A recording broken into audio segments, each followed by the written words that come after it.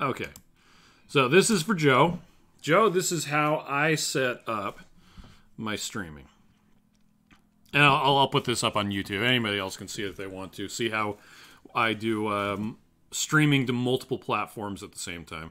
But anyway, so I'm here in the YouTube events dashboard. So I'm going to come into stream. I'm going to copy a previous one. I mean, you could create it from scratch, but this works. I already have it set up the way that I want.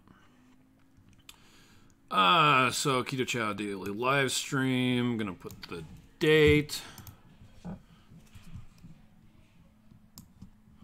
Oh, am I going to put a special join us for a special? Hold on a second. And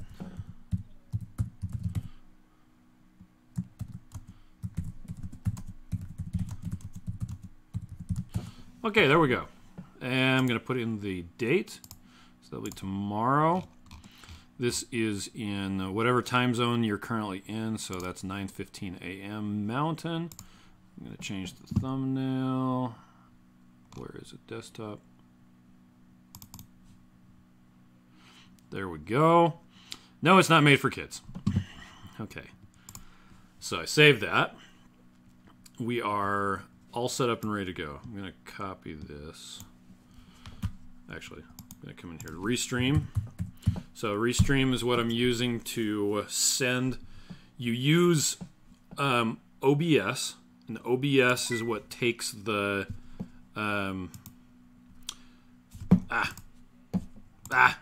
anyway, OBS is what takes the video that I'm streaming and sends it out to, in this case, the streaming platform.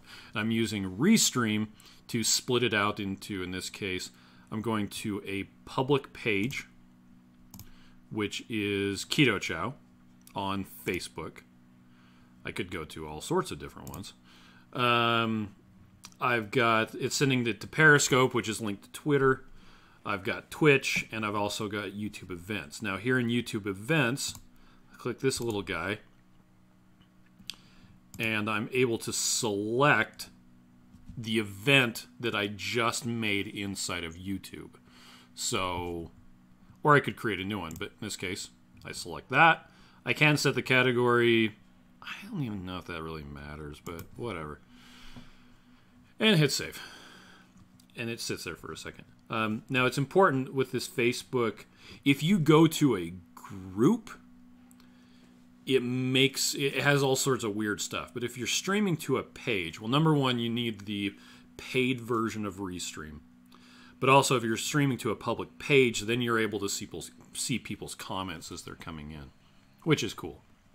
I'm going to come in here to titles, and I'm going to leave this one alone. I just leave that at Keto Chow Daily Livestream. Just in case I mess up and forget to change all this, at least it'll come through with the right...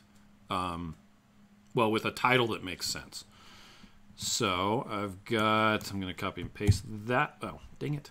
Piece of crap. What do I got here? I got this. And I will put that there. Then I will grab this description and I will put it right here.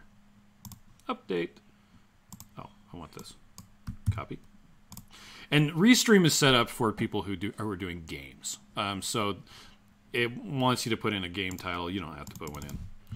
Paste, and that's why it has Twitch.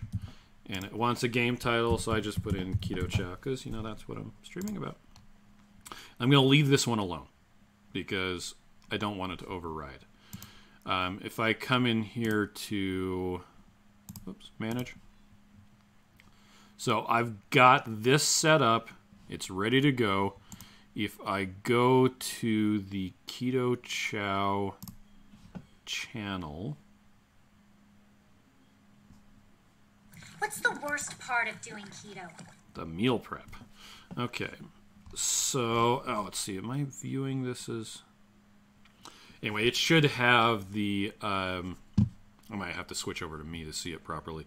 But it'll have the fact that we have a scheduled thing ready to go. Yeah.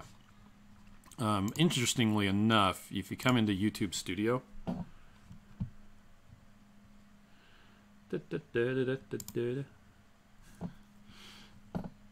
live. It's kind of funny. This one is always here.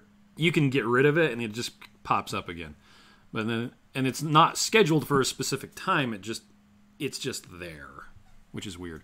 But here's the Keto Chow upcoming one. So I can copy this right here.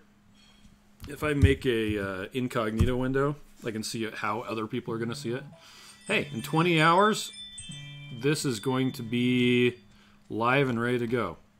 And people can come and see the special Saturday edition announcement. So there you go. All right. That's it. That's how I do a streaming to multiple platforms. The important thing is when you're adding a channel for groups and public pages, you have to have the paid version of Restream, and you have to use this guy right here. You can stream to your own personal profile, but this is the one you want to use. And to do the YouTube events where you're doing a scheduled YouTube show, you have to use the YouTube events. You can do the stream now, but that just that's for I'm just streaming right now. And the funny thing is YouTube events works just fine for streaming right now without scheduling it ahead of time as well. But okay, that's it.